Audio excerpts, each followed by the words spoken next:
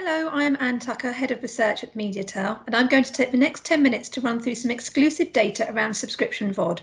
Unfortunately, I'm not able to do a live Twitter Q&A. However, do drop down any questions, as my contact details will be on screen at the end, and I'd love to hear from you. The past 6 months have seen new major players launch their SVOD services, with Apple TV Plus and BritBox at the back end of last year, and Disney Plus in the UK a few weeks ago.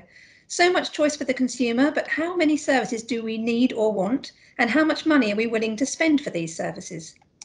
All the research you see today is taken from Mediatel's established Connected Screens Tracker survey, available exclusively within Mediatel's recently relaunched Consumer Surveys module, which acts as a search engine for media consumer trends. The Connected Screens Tracker has been running since 2014 and swiftly established a reputation for robust and relevant data for the UK market, being media neutral and consumer centric, covering every screen.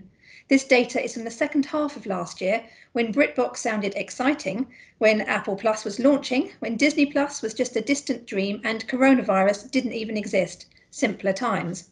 Perhaps it's a little early in the day, but if you're doing a drinking game of how many times the word coronavirus is mentioned throughout the day, there's another drink for you there. I'll try to keep references to it at a minimum. So let's do some scene setting. Currently, 54% of UK broadband households report personally using Netflix, following a steady increase in its footprint, more than double when we started in 2014. By comparison, Amazon Prime Video is currently used by 37%, despite having the advantage of being linked to the free delivery option that is so vital to Amazon's strategy. At the end of 2019, Apple TV Plus and BritBox both have very small usage at 2.3% and 1.2% respectively. The television set itself has increasingly become the screen of choice for SVOD viewing, with 46% of respondents now watching SVOD on a TV screen at least once a week, leaving other screens behind in its wake. By comparison, usage on other devices has stayed relatively flat. We've been studying the marketplace for nearly 6 years now, and we wanted to get a better understanding of how consumers feel these screen services are impacting their lives. For this latest wave, we added new questions around activities relating to SVOD subscriptions and price to get an understanding of the financial limitation around subscription VOD. In December at FTV London, I introduced some of the early findings, but we now have the full data set, and over the next few minutes, I'm going to take you through these findings. We asked our respondents what impact they felt social media, online video services, and online TV services were having on both society and their own personal life, and the results proved very interesting. Taking a traffic light approach, reds on the chart are either very negative or quite negative, whilst greens are quite or very positive. And at a quick glance, you see that the respondents considered that social media had had a predominantly negative impact on society, with 41% considering it negative and 17% thinking it had a negative effect on their life personally. Meanwhile, online video services such as YouTube were either positive or neutral, with no massive detrimental impact on society or personal life, whilst online TV services have had a positive effect on our personal lives and on society as a whole, and only 2% thinking they have a very negative effect on society. So clearly we're all fans of SVOD. So let's see how our sample reacted to a few hypotheses we threw at them. Here's the first, looking at how services like Netflix and Amazon Prime Video are a money-saving alternative to satellite and cable TV. Well, perhaps worryingly for satellite and cable providers, whilst SVOD has up to now largely complemented rather than replaced pay TV, it is seen as a potential money-saving alternative, with 64% slightly or strongly agreeing. Separating that out into different types of pay TV homes, it becomes apparent that is more the case for those who only use Netflix. In other words, for them, subscription VOD is enough and they simply don't need additional Sky or Virgin services. Well, how about the perception that they are saving money for not buying physical content? Well, the perception is that they are currently saving money by subscribing to these VOD services rather than buying or renting DVDs. So will this perception that SVOD is cheaper than physical media allow more price elasticity? Not necessarily, as the perception is that they add all their media expenditure together, including all those DVDs they were buying 10 years ago, they believe they are paying more in total on media now. Do consumers subscribe tactically to binge-specific content? Well, over half of respondents do not currently capitalise on switching between services as much as they could, with 50% disagreeing that they ever subscribe for a short period and then cancel. However, this guy on Twitter is all for this sort of activity, setting his calendar around the cancellation dates. Netflix and Prime Video allow use by several devices, and Netflix is notoriously tolerant of password sharing as a means of increasing reach and potential new subscribers. 26% of our SVOD users let friends and family outside the home use their password, whilst 28% claim to use a password shared from outside the home. So password sharing is common, and at least from our data, the levels are pretty similar between Prime and Netflix. There's only so much money in people's pockets for these services, so just how much price elasticity is there in the UK market? Well, there's an increasing awareness of how much these services are costing, and 44% of respondents agree that they are regularly reviewing how much they are spending on these TV and video services. Arguably, with less spontaneous or impulse purchasing on physical media, it's easier to tot up the total we spend on subscriptions each month. Is anyone trying to cut back? Well, 39% of those with subscriptions to pay TV or SVOD services claim to be actively cutting back on services already.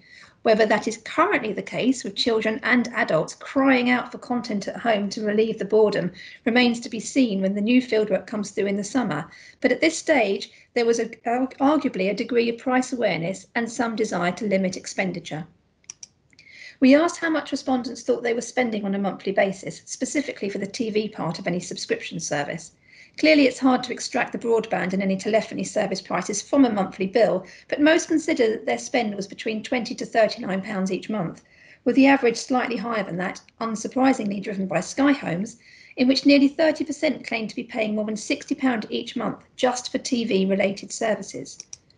When Netflix or Prime subscribers are asked how much they are currently paying in total, the most common answer is between £10 and £19, in other words, the current actual combined total. Some estimate they are paying more than this, but note that this fieldwork was before the launch of Apple TV Plus and Disney Plus. When the new data comes through in the summer from this current fieldwork, it will be interesting to see how this number may have shifted following these big launches and, of course, the current situation.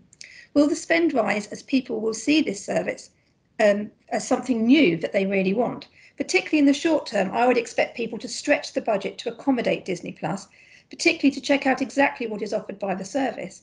However, as money becomes potentially tighter in households, it may be interesting to see which services face the cut. So the key question, what's the most people are willing to pay for a single SVOD service?